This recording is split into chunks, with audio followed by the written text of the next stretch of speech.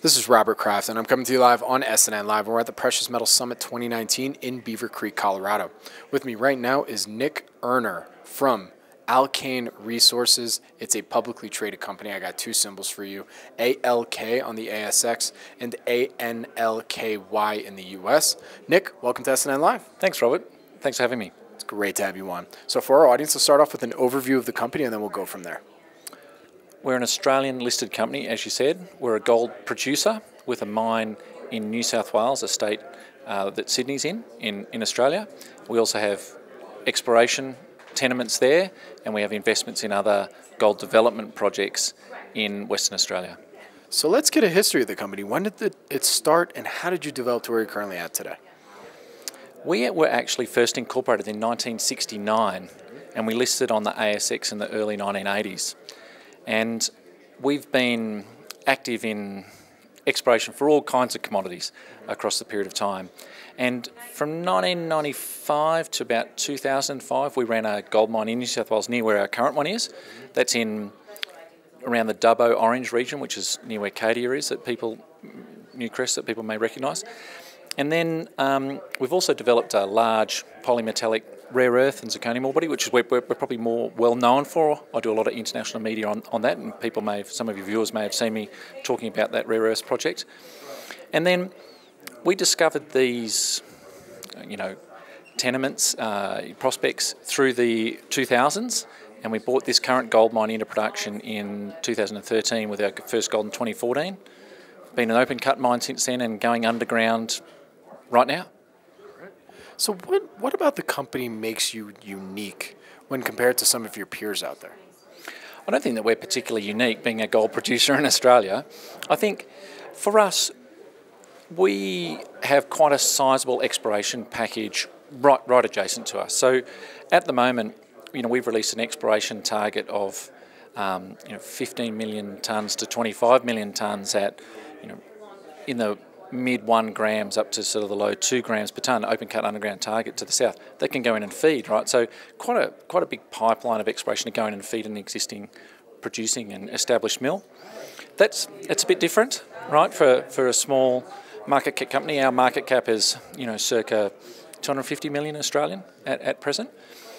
And I think the other thing about that is we also have exploration targets quite a lot through the region, having been there for so long. And that includes a pretty significant porphyry target of a Cadia style. We've got an intercept there on that particular thing of 500 metres at just under half a gram and 0.2% copper, right? A lot of other people don't have that. So I think it's our ground holding. I think it's our cash in bank. We actually have 80 million Australian of cash and investments at the end of the June quarter.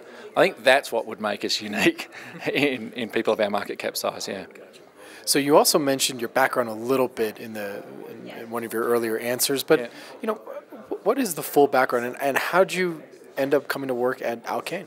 For myself, yes, I've been 25 years in the mining business. I'm a chemical engineer, which is a little bit strange in Australia. People tend to be either mining engineers or geologists running mining companies.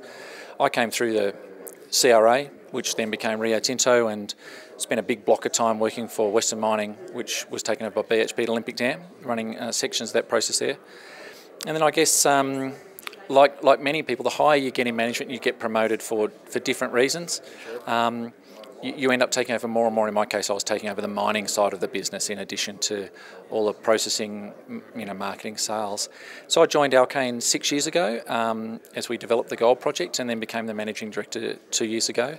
And our previous managing director, Ian Chalmers, incredibly well-respected geologist in Australia, is still our technical director, and he's been both the soul of the company and also the architect of building such tremendous geological resources for the company.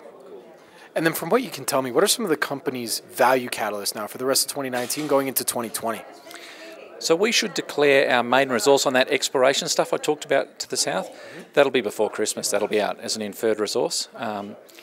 So I think that'll be a catalyst. A lot of people say, oh, you're a small underground miner, there's not much future left. But when they see that, they'll think, hang on a minute, and they'll be forced to rethink about it.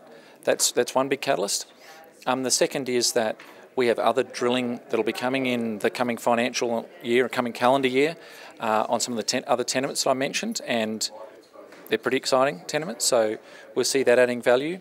And as well as that, we continue to be pretty active in the mergers and acquisition space in the gold junior sector, junior developer space. So people will see activity in that should be value catalyst as well. So 3 fronts. And Nick, where can our audience go and find more information about Alkane? Well, they should go to our website. That's Alkane, ALKANE.com.au. It's a very comprehensive website, a lot of information there. My name is Robert Kraft, and I'm coming to you live on SNN Live, and we're at the Precious Metals Summit 2019 in Beaver Creek, Colorado. With me again has been Nick Erner from Alkane Resources, publicly traded company. 2 symbols for you, ALK on the ASX and ANLKY in the US. Nick, thank you for joining me today. Thanks, Robert. Much appreciated.